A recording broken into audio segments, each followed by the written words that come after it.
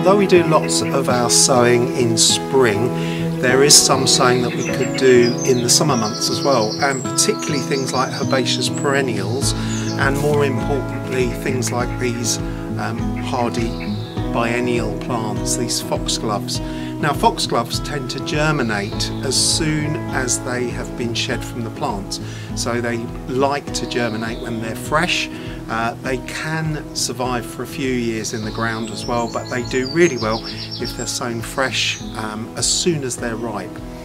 And they also germinate when they haven't been covered with a layer of fallen leaves. So that means sowing them in the summer as soon as the plants are finished and as soon as the seed is ripened. And then if you think about it, if they don't get covered with a layer of leaves, that means that they don't need to be covered with a layer of compost when you sow them. So they are sown on the surface of the compost and left uncovered to germinate there. So this is a really good time, the summer months, to get them sown. You could sow them into a plastic flower pot. I'm trying to avoid using plastic. This is an old one that I've got from some plants that I bought some time ago. It will wash and reuse, but to be honest, you're better off using a terracotta flower pot like this one, a standard terracotta flower pot. This is a seed pan terracotta flower pot, which means that it's slightly shorter and quite wide in the neck.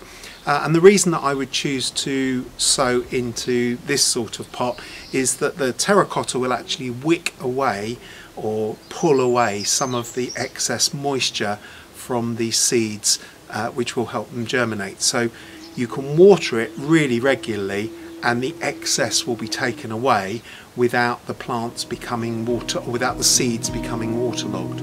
So I'm going to use a peat-free compost to fill this pot. This is quite dry at the moment, so worthwhile thinking about adding some extra drainage material. I've got some perlite in here that I used for some more seeds earlier in the season.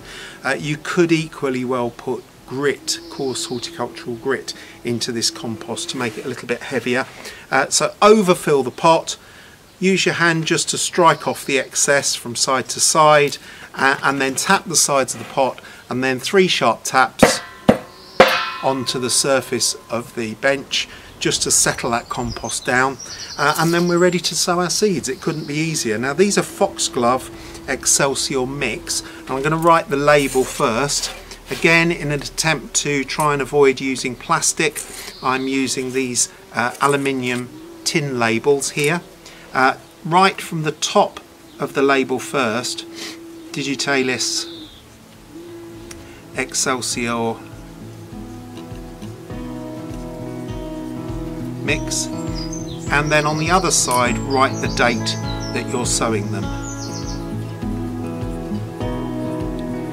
Now, the reason that you write at the top of the label is so that when you push that label into the compost, you can still see the top of the label, so that you know what you've sown in that pot without having to fish the label out to be able to see what you've done.